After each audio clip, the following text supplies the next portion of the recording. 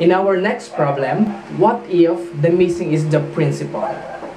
Let's try to solve the problem. Steve borrowed money from bank at the rate of 5.25% compounded annually.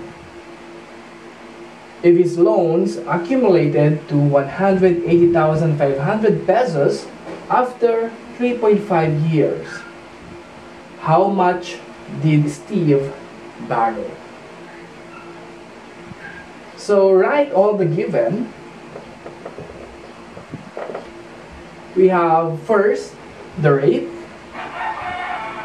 the R, 5.25%, that is 0.0525. Let's move twice to the left. And compounded annually, that is our K. Annually, so 1. Accumulated loan is 180,500, so that would be our future value, or F, 180,500 pesos. And our time, 3.5 years, so 3.5. Now, since we have the formula here, so we're just going to write the formula. F all over 1 plus R over K raised to KT. Notice that it came in our future value formula. So just derive the formula if you don't know this one. Now, since we have a formula, we're going to substitute the given.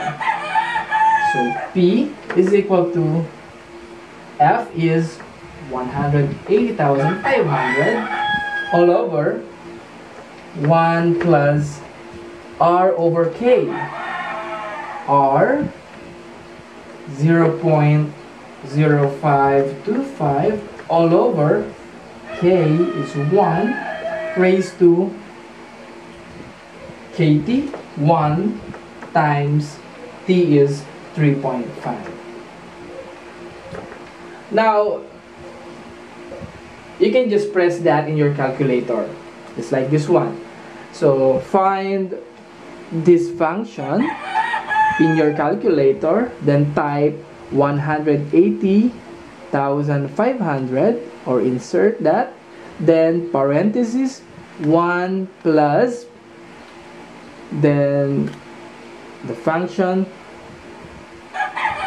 0.0525 over 1, then close parenthesis, raised to 1 times 3.5 is 3.5.